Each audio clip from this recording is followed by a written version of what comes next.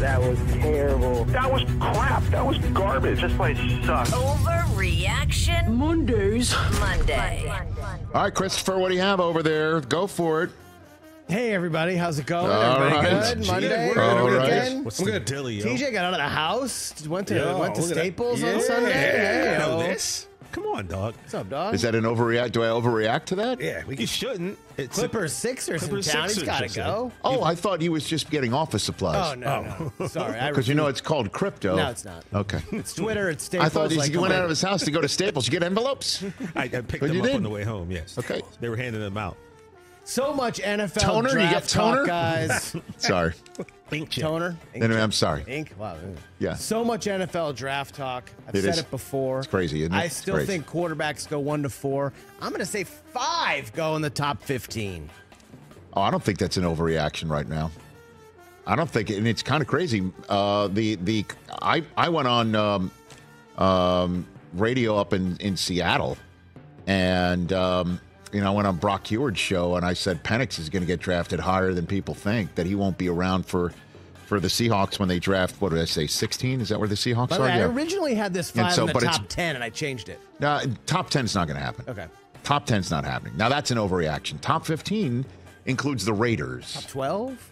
Raiders are 13. Top 12 is where Mr. Kuiper Jr., the real Mel, not the Mad Mel, was on the show last week. That he had Bo Nix going 12. Now, I don't know about that one. But Penix, you're hearing it's all about the medical exam and what that shows. And I understand the MRIs are already taken. Like they are. It is what it is. They are what they are. He's played 2 years with I this stuff. hear you. I just wonder if the Raiders are going to be in the mix for Penix at 13, or they just hold and get him in the second round. I don't know. That's going to be fascinating to me. But for this moment, I don't believe this is an overreaction. I do believe you're going to have 4 go potentially in a row. Or in the top 10.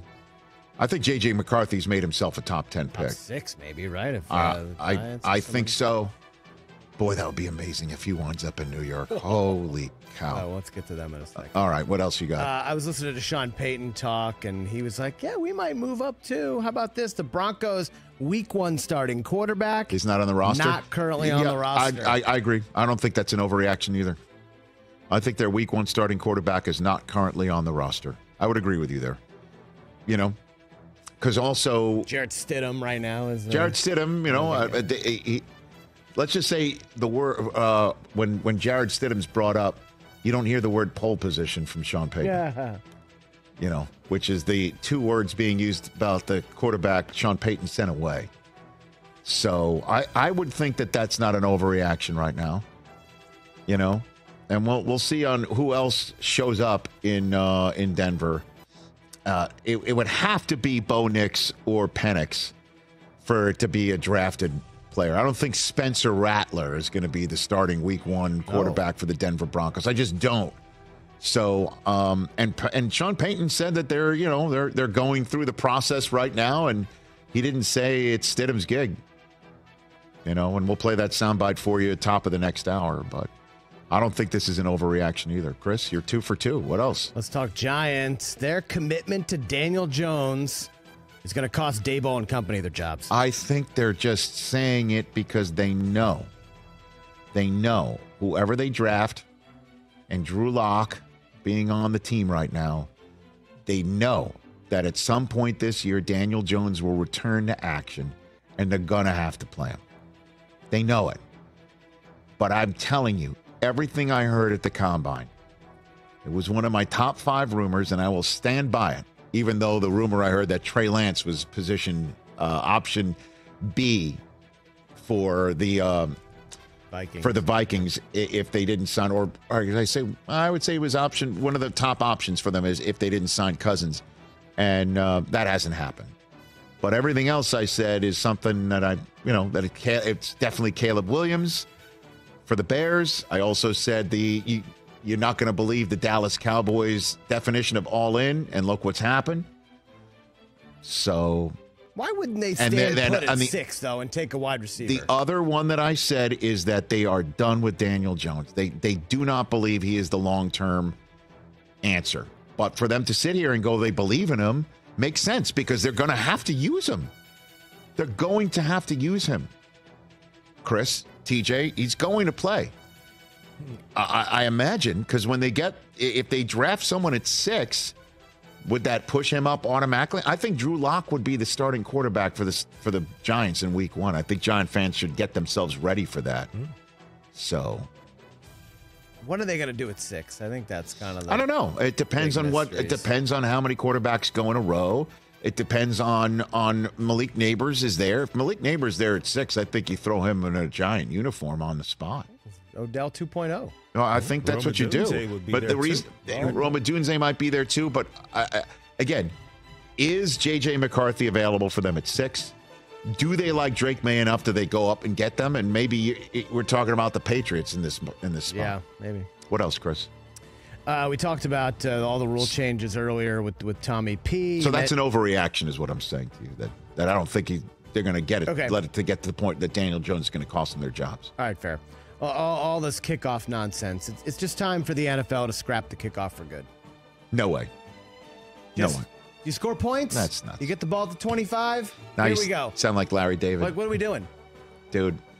What are we doing? That 9-minute video that the Bears put out when Devin Hester made the Great, but made that's a the different Hall league. of Fame. That is a completely different league with completely different rules. I think all the rule changes. Again, it's just you talk about player safety, but you want to add an 18th game. Like, just get rid of the kickoff. Let's put a pin in this, and then when there's a ton of kickoff returns under this new rule this year, and it's exciting, and we're going to see it. And then suddenly, I would be stunned if the kickoff becomes exciting. I think it will be. I will be stunned. I think you're going to see a lot of teams decide we're not going to give you the ball in the 30. We're going to pop it up in the air and we'll play. We'll play defense. You know, we'll play defense on this kickoff rule. The thing that I'm upset about is that the onside kick is pretty much dead. That's dead. It's been dead. I know that. What, a 2% recovery? I disagree. That's an overreaction. Don't get rid of kickoffs for good. It's too damn exciting. It was. It's like a bases clearing triple in baseball. It's exciting. The whole fans, everyone talks about it on the spot. And maybe your defense special teams fantasy play becomes that much more valuable in your fantasy league, and you'll dig that too. Get rid of it. Now, what else? You say get rid of it until an exciting, like you said, Rich. Until sounds like a basketball question's coming. Once a year, something exciting Mike, happens. switch the music. What else? What do you got? All right, let's talk NBA real quick. One of the Lakers or Warriors not even going to make the play-in tournament. Houston is coming, people. Oh, I don't know about that. Somebody, Steph, LeBron, out. Not going to make it. Play-in. I don't think that's an overreaction. How far back is Houston? I didn't see the standings this morning. Houston's on fire. They've won 8 in a row, and if you look at the standings, they're a game behind. They are Golden State, a game behind. 2.5 behind the Lakers. Yeah. Thank you very much. Appreciate that. There you go. Yeah, I think you could make the case. That a team is one game out of the play-in tournament, knocking the Warriors out? Yeah. We're talking either no LeBron or no Steph. I mean, when was the last time that happened? I just like the fact that that means the Rockets and Warriors are going to be playing their players this week, right? There's not going to be some. By the way, are we? I don't know. Less minutes for Curry. This is, in all honesty, here. This is just a moment for us. Anybody else out there playing NBA fantasy in the last 2 weeks where your team is just totally ravaged, where that suddenly there's injury management, this and sitting that? I mean, everybody's sitting players these days. Constantly checking. Oh my God. So the GTD game. Oh my gosh. All right. Good stuff. Oh, you got one more? Oh, I got a couple more. Real quick. All 4 number 1 seeds are going to make the Final Four. Dominant over the weekend. Number 1 seeds. No, they dominant. weren't. Houston needed to hang on for its dear life. They were forced to overtime. They blew it at the end of regulation. They were 13 minutes ago. I mean, come on. I don't know about that. All right. I as you know, I've got UConn and then the 3-2 seeds making it. So I'll push back. I'll say that's an overreaction. It's only happened, 3 times in the last quarter century or even worse? Even longer? This year. What else? The last one, we're going to hear from him later today. Gambling scandal is going to loom over Ohtani all season. No doubt. Going to have the worst year of his career. I don't know about that. The guy can silo like anybody's business. We'll find out. I'll say that will be an overreaction, the worst season of his career. I think the Dodgers suspended. I think the Dodgers. Well, I mean, if he does, then his numbers will be down. How's that? How's that for a take? I don't know about him being suspended. I don't know.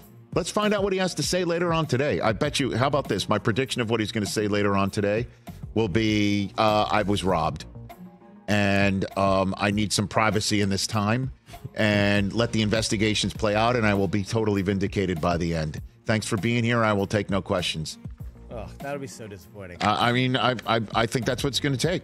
Catch the Rich Eisen Show every single day on the Roku channel, 12 to 3 Eastern, for free.